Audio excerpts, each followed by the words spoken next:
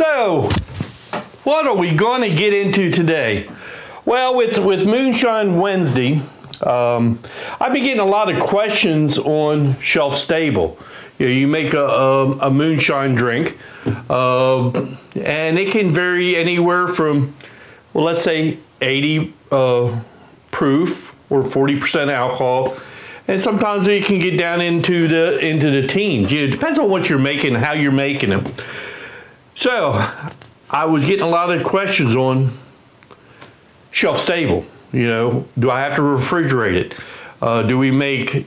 Does the sugar inside the moonshine, does that affect it? Is it like a cream or a milk based, like a sipping cream? Does it have to be refrigerated? How long can it last? Well, that's a lot of good questions, and I looked around and I really couldn't find any good answers. The answers were all over the place. So what we're going to do today is we're going to start a kind of a experiment and check this out. It's going to take a while to do this, but this is step number one. We're going to get set up. All right, but first things first, welcome to Stillworks and Brewing. My name is Randy, and this is a channel that's all about home distillation and brewing. How are we going to do this? All right. Well, like I said before, I tried to find some answers, and they were all over the place. Some said that you couldn't store something on the shelf. It had to be at least 30% alcohol to be stable. Some said that only 2%. It was all over the place. So what I'm going to do, what I want to find out is at what ABV is something I make shelf stable, and what I mean by that is to put it on the shelf and not in the refrigerator, just on the shelf in the dark, and how long will it be before it goes bad? I mean, hey, we already know at 40%, which is like your bourbons and stuff, and some of you have sugar and stuff in it, it never goes bad. But here, there. All right, so how am I going to do this? All right, what I want to do is I picked out two things that are that I would think that would spoil easily. I'm not a scientist, so this is just me doing it. So what I did is I made up a apple pie mixture. It don't have the spices in it, but it's apple juice, apple cider, and sugar, right? All the things that would possibly go bad if you let it. All right. The other one is like a milk or cream based mixture. So it's like, say, a sipping cream or something like that. That will be their other half. All right. Then each one of these samples, like say the apple pie, I will take the apple pie, I will have it at 0% alcohol, which is more or less our control. And then I'm gonna go 5%, 10%, 20%, 30%, and 40% alcohol in a small sample. We're gonna put them on the shelf, and we're gonna see what they come up, how they manage. So what I'll do is after I do this, I'll write it all down, the dates and all that, and probably once a month, I'll just come back, give them a visual, for green stuff growing on, or I'm not going to be tasting it. I'm more or less seeing, I might open them up, but not in the beginning, just to smell. Maybe a taste. Now we'll see. We'll see on that part. All right. So I will be making 2 cup samples for each one. And the next thing is, how did I figure out the ABV to do? Well, I did find online an app, and what it is I put in there for a 2 cup sample, how much alcohol. Now I can't check this on, I wouldn't be able to take a hydrometer of any sort to check what ABV it is. So what this app did is I put in there, okay, I'm using 100% or no, 100 proof or 50% alcohol mixed with water will give me this percent. So I put this as the water part. It ain't 100% scientific, but it ought to give us it ought to be pretty close. And what I did do is I did check these numbers with water, and they're right on. They're right on. Okay, so this is where it's going to take a little time. Let me put that over there. And like I said before, why did I use these two mixtures or whatever? And I thought they had the most chance of going bad.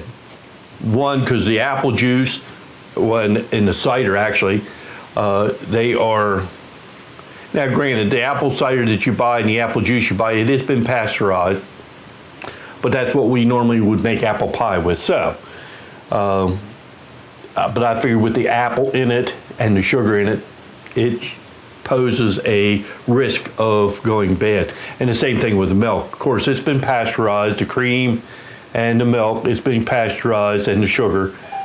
So I would assume it would have a high chance of going bad first, which, hey, we know, well, we don't know, but I'm assuming that the milk, but we'll at least get a baseline, okay?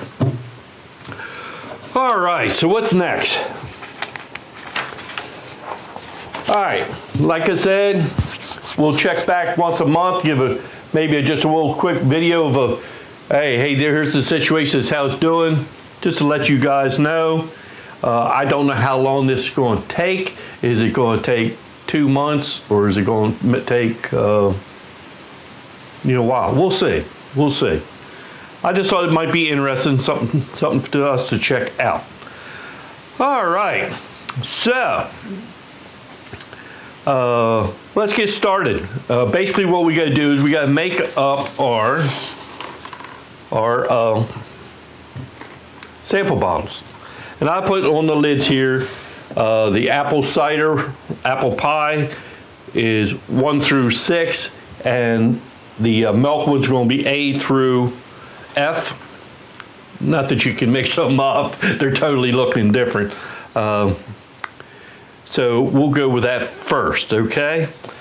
All right, so first one we're going to do, and we'll do the apple cider, all right?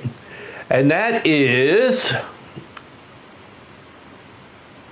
the first one's going to be, and here's how the thing worked out.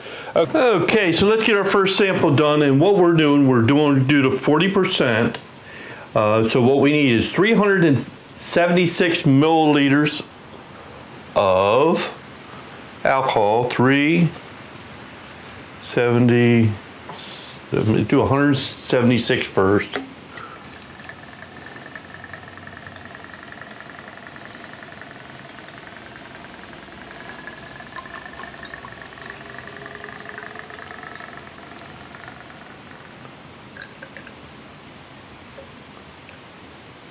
One more. All right, there's 176.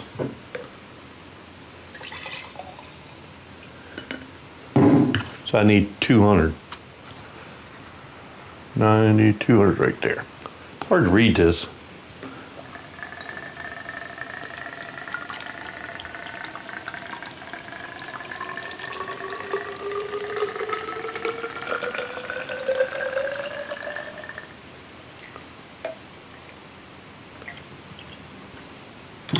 All right, so that gives us our alcohol. This is for a 40% batch, and now we need 94 of the apple cider. 94 right there.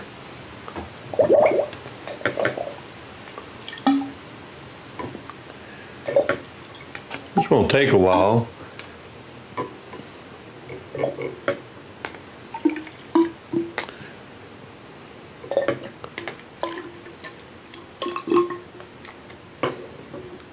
$94. All right, so we'll add that to this.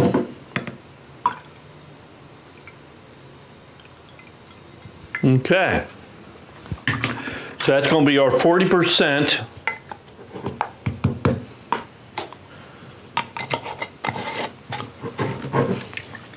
That's our 40%. Would you call it shine? All right. Hey, I know this ain't gonna go bad. This would sit on the shelf, but it's part of the experiment. Okay. So let me get these done, and then we'll come back and we'll talk about them for a while. Okay. All righty. This is gonna take a little while, and it's gonna take a little bit of shine. I just thought it was a well worth experiment. I think it's going to be a good experiment to do. All right, so we'll be back in a little while. Okay, that was kind of tedious, but that's all right. I love doing experiments. It helps us learn. I hope it will help everybody, learn a little bit in this hobby. We do this kind of stuff. Okay, so if you look here, this one. Well, let's start at the other end. This is our control. It's 0% alcohol in that. Okay, 5, 10, 20, 30, and 40% alcohol. All right, so you can really see the color difference. So we'll put them in. We'll put them in our box here.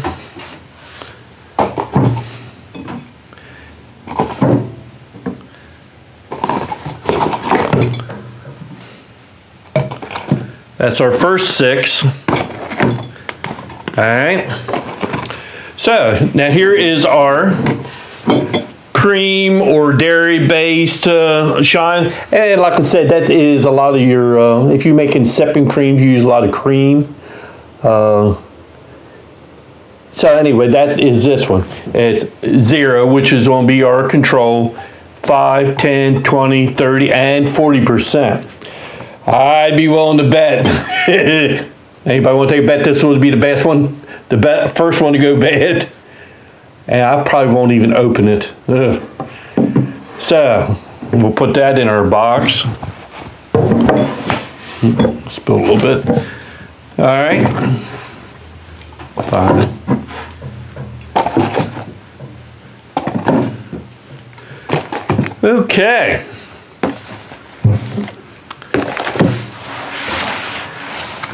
And like I said, what I'll do is I'll just put these in my fermentation room. The temperature in there stays, right around 76 to 78 degrees. And what I'll do is I'll report back for now, let's say once a month for a little while, or if something really interesting happens. There's another channel that says that. Anyway. So I'm hoping this will give us a little insight on shelf stable. Alrighty. So just make sure you come by. What I'll do is I'll put all the I'll make a playlist, and then so if you want to review them as the updates come out, may be interesting, I hope so anyway. Alright. So make sure you come back and we're going to see what happens. It's going to take a little while. All right, so I guess the last thing I got to say is, hey, thanks for stopping by. We'll see you next time here on Stillworks and Brewing. Cheers, everybody. Kind of looks neat, though. Okay.